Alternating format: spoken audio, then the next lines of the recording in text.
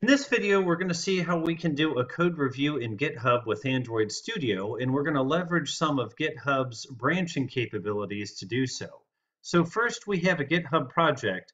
We want to make sure that whoever is code reviewing us is a member of this project. So I go to Settings, Collaborators, and then I can search by something like, in this case, I'm searching for my user ID, which is silly because I'm already in this project, but nonetheless, we want to search for any collaborators and choose Add Collaborator. After that, let's go back to code, and we'll see the clone URL here, copy to clipboard. So I choose that.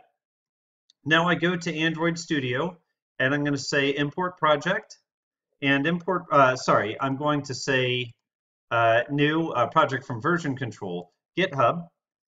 And now in GitHub, I will paste this URL, okay, and I'm going to choose clone, and then I'm going to choose to open this in a new window, okay, and we'll give this just a moment to come up and compile.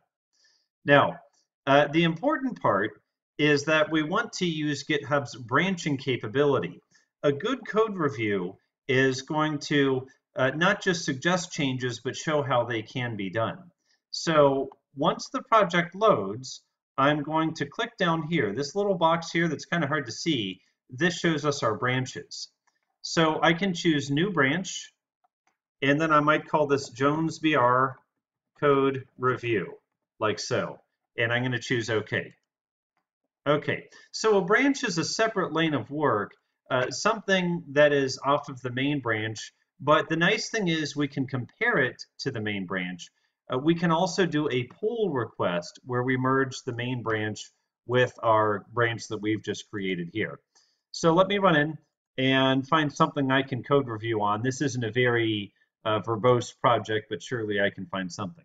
Okay, here's a good example. I'm lacking JavaDoc. So one option would be to say you like JavaDoc, add the JavaDoc. The other option would be to put the JavaDoc in as part of the code review. So I will say this activity collects GPS information for plants and associates that information with the plant, or something of that nature. You know, we just want to do something simple here. Okay. I could probably find a few more things, maybe my stub here. I could probably make some constants out of this or put some comments, enhance the comments on the interface or something like that. In any case, what I'm going to do now is right-click on the project and choose Commit Directory. And for the commit message, I'm simply going to say Code Review by Brandon Jones. And now under commit, I'm going to choose commit and push. Now make sure before we do this, make sure that we are in the code review branch. We do not want to push our code review comments or code review changes directly to the main branch because we want the author to have an opportunity to review the comments that we've made or the changes that we've made, and then let the author make the call on whether or not to merge. So I confirm up here, Jones BR Code Review, that is my branch, Jones BR Code Review again. Now, before I push, let me just confirm that right now we only have one branch on GitHub, and that is the master.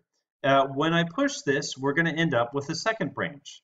So I push, give this a moment to push, and again, a code review would typically be more verbose than this. We would probably run the app, get some ideas for the app.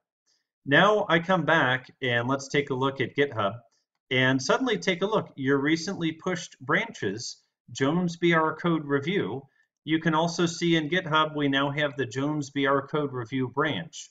And one thing that's important to point out is if I navigate down to the source code in the main branch, you will not yet see my changes. So I go to GPS a plant and you see this does not have comments in the master branch. But if I switch to code review branch, you will see the changes. And that's where branches are really handy. So let's run back out to my application and take a look. It has an idea what we want to do. It's saying, hey, do you want to compare this and do a pull request? And here is where the code review can get even more interesting. Because when I compare and do a pull request, it's going to say, okay, here are the files that were changed, And am I able to merge this automatically?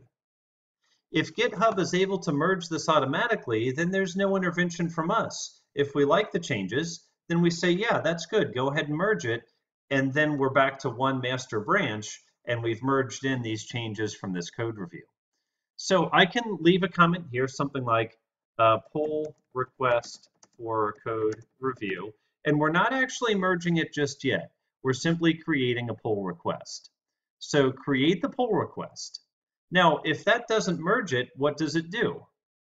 It takes us to this screen where we have an opportunity to have a discussion. So I'm going to click on Code Review by Brandon Jones and take a look. This is showing us the difference between our two branches, the master branch and the code review branch that I've just created. Now here's where the real value of a pull request comes in. You see, as I mouse over these lines, a little blue and white plus comes up, and it lets me add comments. So let's say that I'm the original author, not the code reviewer. I might put a comment here that says, thanks, I like the idea of JavaDoc. I should also add the @author tag. Or something like that, something to that effect. And then I place a comment. Now we can have a dialogue back and forth, and we can talk about the virtues of the code review or the virtues of not merging the code review. And when we're happy with this, we'll go back to our pull request. And now, if we do want to merge it, we can click on Merge, confirm merge. And now we're taking those two different branches, the master branch and the code review branch, we're merging them back into one, making them one product. So this video shows how we can take advantage of a lot of the neat features of GitHub to help us with a real code review that's helpful beyond just a simple write-up, that actually shows how we could change things. Code reviews are great for learning from each other, where we're going to learn the most. It's great for making sure we've handled our exceptions properly, making sure we're using correct conventions, and many other things. If you search my channel, you'll see several other videos that discuss both code reviews and GitHub. So I hope this has been helpful, and I hope to see you again. Thank you.